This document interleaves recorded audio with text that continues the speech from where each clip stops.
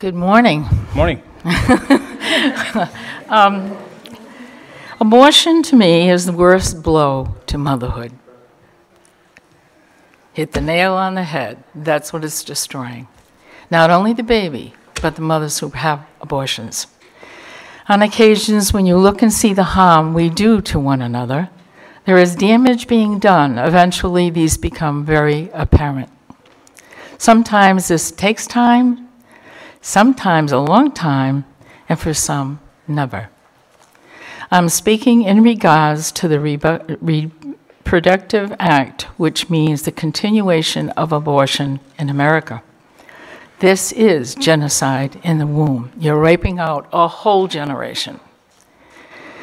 Where is the justice in what some of our politicians have been voting for and getting away with? Can one be an innocent bystander to killing?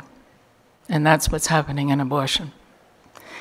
In March 31st, 1809, Thomas Jefferson once stated, "The case of human life and in happiness, the right to life, liberty, freedom from slavery, freedom from expression, the right to work and education, human rights are inherent in all living beings, regardless of race, sex, nationality, ethnicity, language, religion, or any other status.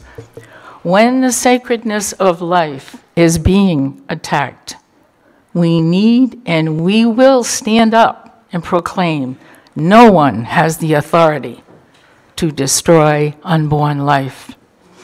Every contribution made to improve the climate of our society and oppose permissiveness and hedonism, this is the pursuit of pleasure seeking. That's what's happened to our world. And abortion has helped that. Makes us realize that we must uphold the value of morality. We are not going away. To conclude, St.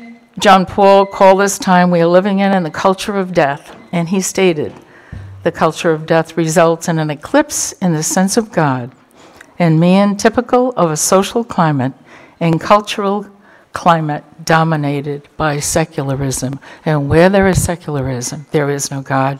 Without the Creator, the creature would disappear, but when God is forgotten, the creature grows unintelligible. Thank you. Amen. Thank you. Yes, ma'am.